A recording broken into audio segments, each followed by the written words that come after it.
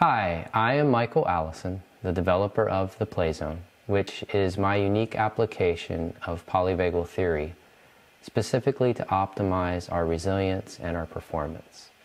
Because the difference between how we perform on game day, in the pivotal moment, on the big stage when it really matters, or how we interact in a really important relationship, how we present ourselves in a challenging environment, it's not based on more and more practice or mental strength or being emotionally stable or repressing emotions. No, what it really is, it's about meeting our body where it is. It's about realigning our physiology to support our intentions, our values, our strengths, our goals, our execution. Because when our performance doesn't match our true potential, it's not that we aren't good enough. It's not.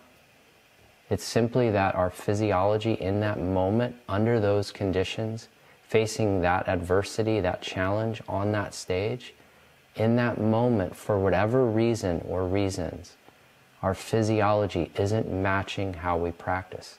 It's not matching how it is when we really perform to our potential. So instead of beating ourselves up, or simply thinking we can tell our bodies to perform, what we do is we meet our body where it is.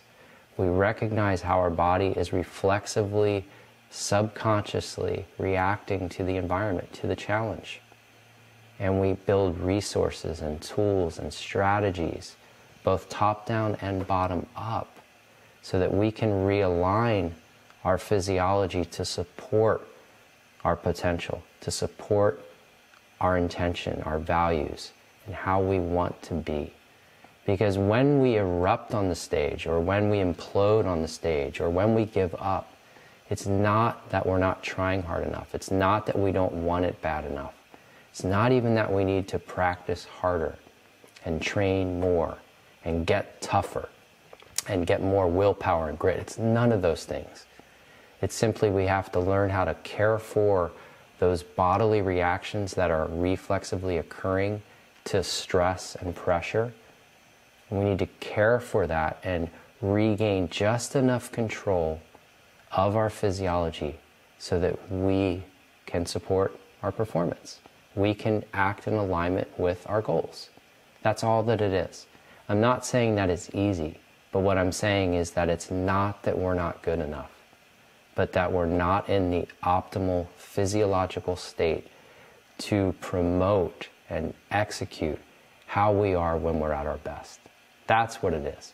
And so the PlayZone is a methodology and a set of tools and resources, a whole approach system grounded in our neurophysiology that recognizes our predictable patterns, how we respond naturally in a survival response to challenge, to threat, to adversity.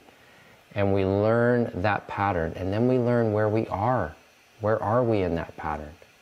So that we can keep ourselves from following a trajectory toward giving up and shutting down and quitting.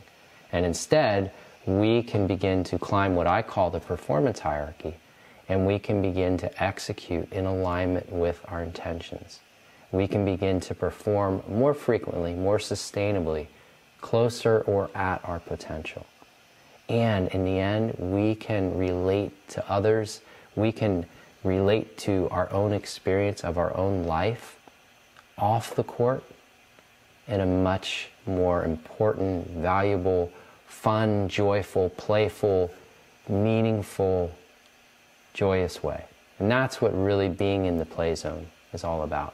And we can build skills and we can train off the court to help ourselves enter our play zone more frequently. And I hope to meet you, and I hope if you're considering any of this, but to input into your life or into your game, into your craft, into your coaching, into your organization, there are a number of different ways to do that. And you can reach out to me directly via email. You can sign up for any of my online courses, or I do speaking engagements. I'm happy to come and speak to your group or to your team.